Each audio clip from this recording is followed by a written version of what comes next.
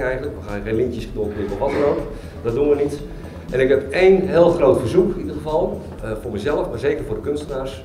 Koop kunst. En dan vandaag deze combinatie van zakelijkheid. Als ik goed ben geïnformeerd zijn er ongeveer 80 creatieve bedrijven hier.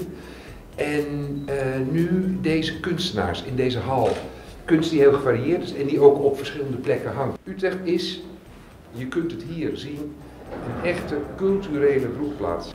Je moet hier op deze plek zijn, op plekken als deze, bijvoorbeeld Hoogheemstroom, om te zien en te ondergaan.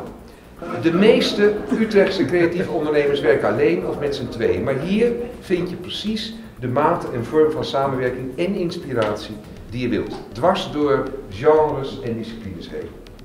Ga, dames en heren, als creatieve ondernemers in Hoogheemstraat, dus vooral door met het inspireren en stimuleren van elkaar, van de stad en van de wereld.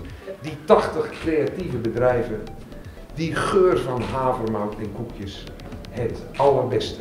Want vergeet niet, zonder stippen kom je nergens. It could be yours. Dank u wel.